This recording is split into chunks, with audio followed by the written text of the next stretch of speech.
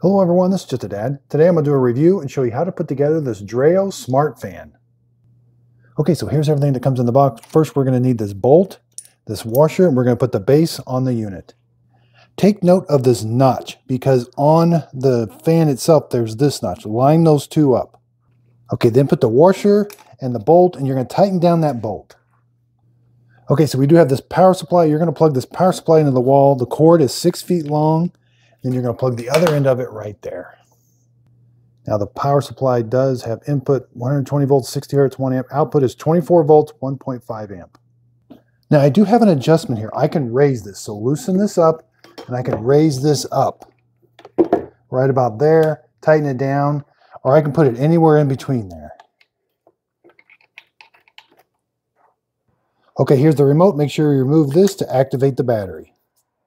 Okay, with it on the floor, all the way raised up, the center of it is about 36 inches. The top of it's about 44. Now, we do have buttons up here that we can press, but I like using the remote. So this is the fan speed, all the way up to 8. 8 is very powerful. 1, you can barely hear it. This is how far it rotates left or right. 60 degrees, 90 degrees, or 120 degrees. Now, up, down, oscillating is only 1. We got automatic off. We got turbo mode. We can also connect this to our smartphone. Now we do have a display down here that's going to kind of tell us what's going on. Now this fan is really cool. So let's turn it on. Now we can go left to right only. So I can push this button. Right now I've got it going up, down also. We can stop the left to right. So it just goes up, down. I've never seen a fan just go up and down, up and down. And again, I can change the speed.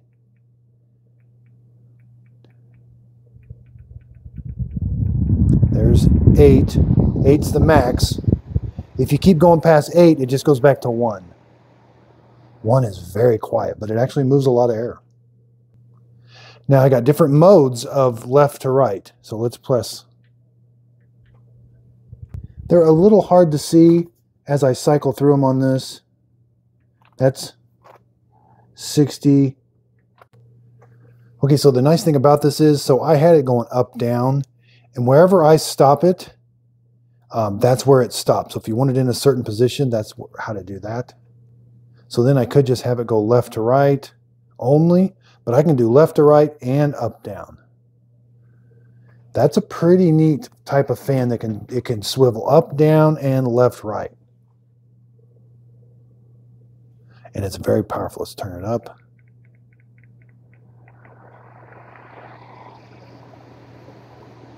You know, and it's pretty stable too. And as you can see, it's going to go all the way to a 90-degree up.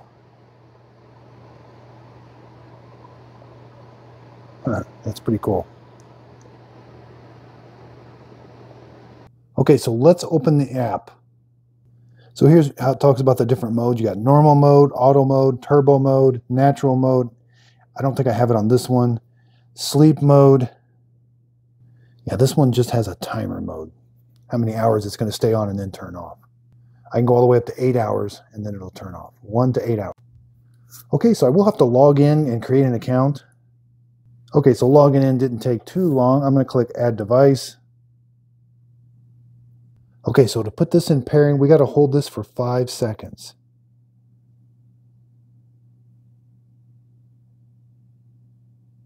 Okay, that light came on. The Wi-Fi light. Okay, so I gave it permissions. Now it's scanning. It found it really quick. Next, while using the app.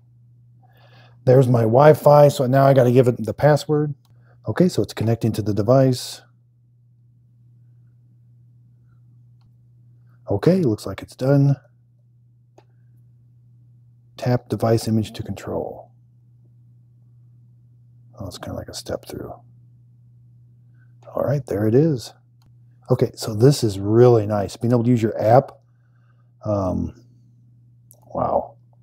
You can do all kinds of stuff. Go right to turbo. And the fan went right to turbo, custom. Wow, lots of different features. You can turn the panel sound on and off. You got child lock, oscillation calibration. You You can turn the oscillating on and off. It's a lot easier. Oh, wow. That's pretty cool. Okay, so we do have sleep mode, looks like. Natural, auto, normal. Just ramp the fan up like this.